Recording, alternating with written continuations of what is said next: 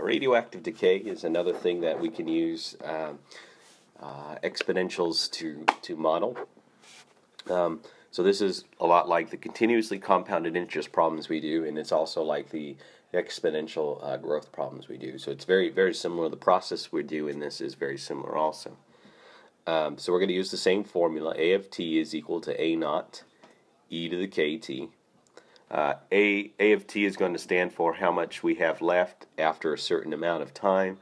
And a lot of times the radioactive decay is going to be in years, sometimes it might be in days or even hours. It just depends on the scenario, so there is some flexibility. But a lot of times it's in years.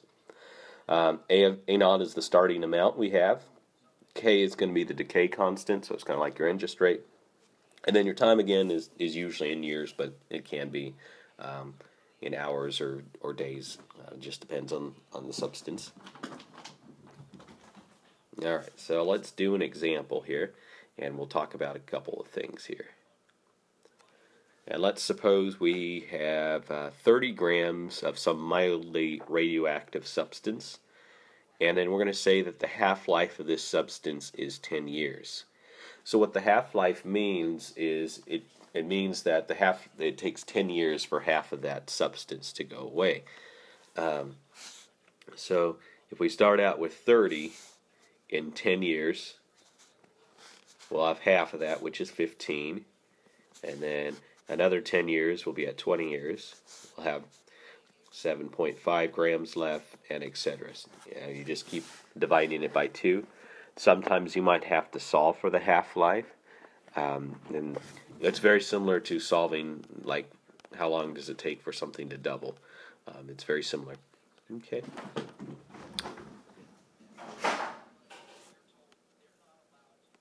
Alright, so let's kind of write down some things we know.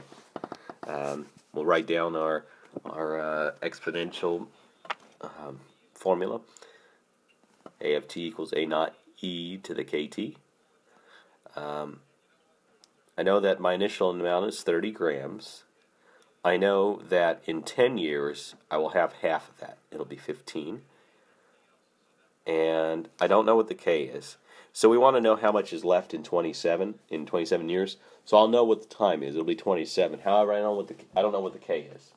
So this is going to be just like the bunny and rabbits problem in the previous video. We're going to have to go find the k, and we have enough information to do that.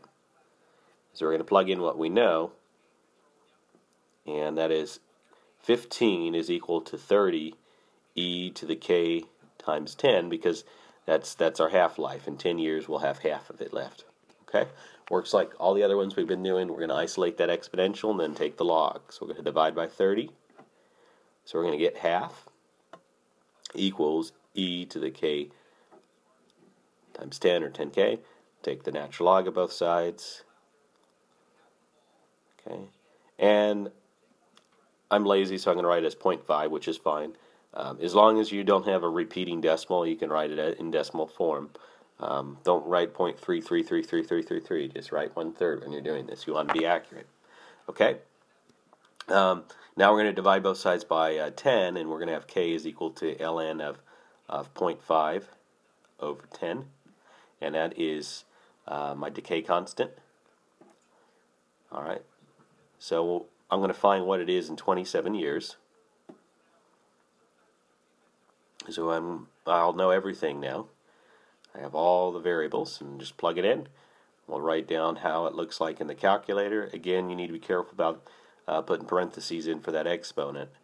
Make sure it all gets in there. Okay. And it's about 4.6 grams.